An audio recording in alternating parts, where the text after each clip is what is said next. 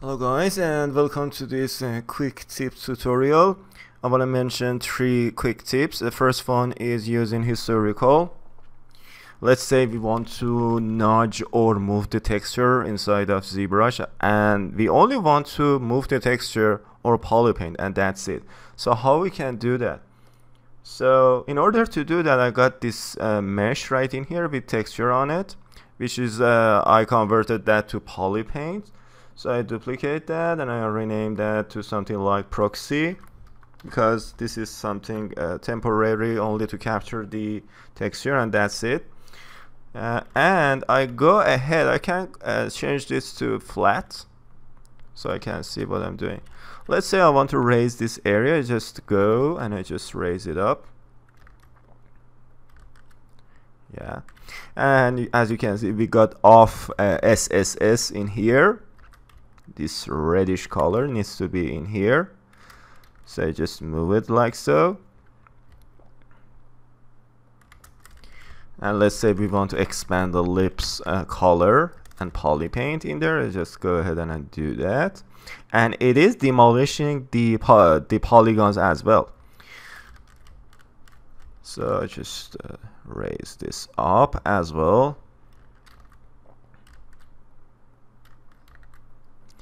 So I just go into this box, I hold down control and I control click, and you can turn this off if you don't need it. And I need to grab the history recall, or just simply press BH and go grab your history recall. And I'm making sure I have this sub off, so it is off. So with that turned off, I just go and let me show you the magic. Yeah, as you can see, very easily you moved your Polypaint like so. So in this way you could quickly move or nudge only the texture or the Polypaint. Okay, the second one is using again history recall.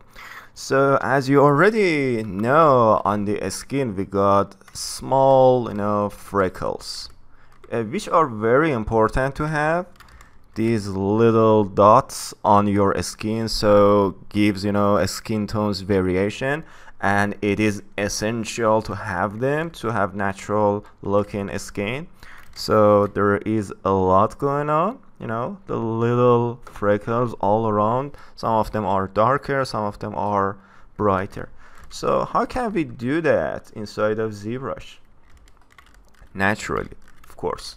So again, I got this. I go to my proxy again, and all I need to do is I adjust the color. So I go to my adjusting colors, I grab the RGB contrast, and I put something very low, like 0.1 or even less, to have something contrasty. You can make it brighter or you can make it darker, depending on the freckles that you're looking for. And by the way, the adjustment is located in here. Adjusting colors, right? So we got this again. So all I need to do is I just click on this box right in here. I hold down control and I just click. It becomes white, which is ready to go. I go back to my main subtool, and again I go grab the spray. I make sure I got no color variation. The rest is just fine. I wanna use this alpha 08. I wanna go to my stroke. I wanna increase the brush imperfections to something high, and maybe a little jitter to make it jittery. So right after that, let me show you that in rough way with 100% RGB intensity. Yeah, it does the job very well, as you can see, and naturally. But it is too much. It needs to be really settled. Just decrease this. I just drop it down. Yeah. So I'm doing it. It's a little unclear because it is so bright. If I increase that again, you can see that better, right? Like so. but it needs to be really settled. You can go around and around the lips. I can come in here. I can just decrease this something really low, and I just give it, you know, more color variation, like so.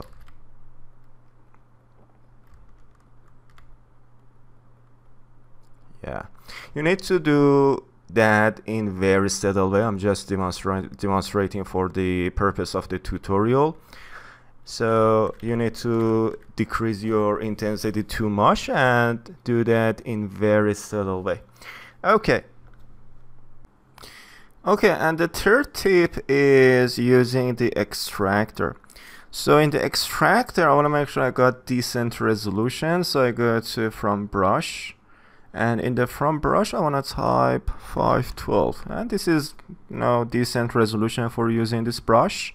So it changes the color, and whenever you want to use it, let's say we want to use this region texture, all you need to do is just press G, and once you tap on it, it changes the color, and depending on your stroke, it grabs it for you. And I usually use this drag rec. I kind of like it. So just drag it like so. And once it is on, it becomes, you know, located in here. So I again say that, press G once, it changes the color, and sometimes it takes a little time, I don't know why. Just drag it, it grabs it for you. So now it is located in here. But I tend to use that with a paintbrush from ZBrush. Paintbrush is default ZBrush brush. You need to find it in BP, just, you know, right in here, BP. Yeah. So I want to use it with drag or maybe spray. I usually use the alphas with that as well. So I grab something, you know, something like 08 or 23. I grab 08, grab this texture right in here. And I want to make sure I mix it with some brush imperfections and maybe a little jitter. So I just test it in here, and as you can see, it works very well. And I want to decrease the RGB intensity, like so. So you grab the texture, G,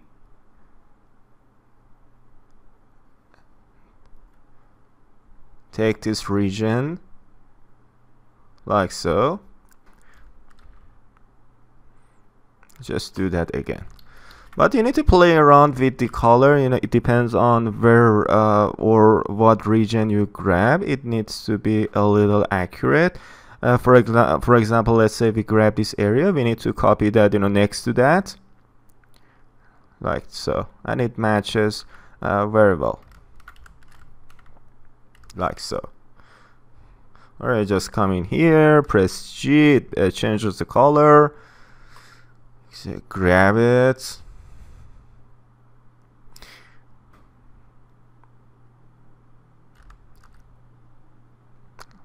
like that.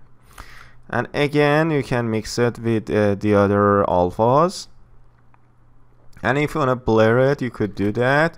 Just go to your alpha and to modify, and there is blur. You can change it to something like 14. Do not use 15. It tends to become, you know, a little laggy.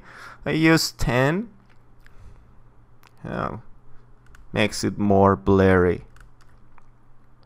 like so.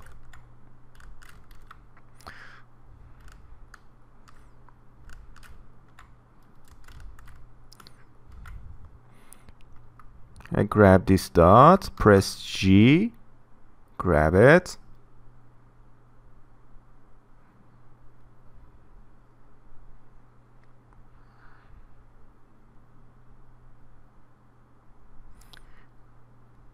And just put it in there like so. Okay. And the reason I'm using a plain 3D in here is because whenever you're using 3D mesh, it grabs it a little slow. So I loaded the Emily project that I use for texturing this guy in here. I loaded on a plane. I turned on the dynamics so it gives it thickness. And if you're wondering where it is located, just go ahead to your dynamic, and there is thickness as well in here. So in that case, you don't need to use double.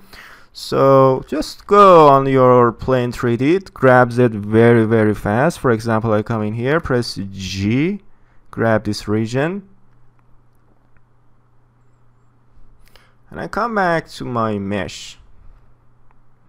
And by the way, you could store, the views for yourself. I just come back in here and I do that like so. You need to decrease this as well to mix it better.